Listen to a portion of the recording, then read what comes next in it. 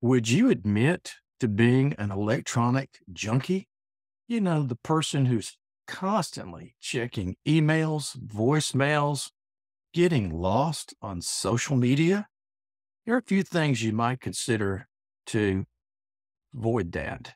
Turn off the sounds, the beeps, the blips that are calling your attention to those things.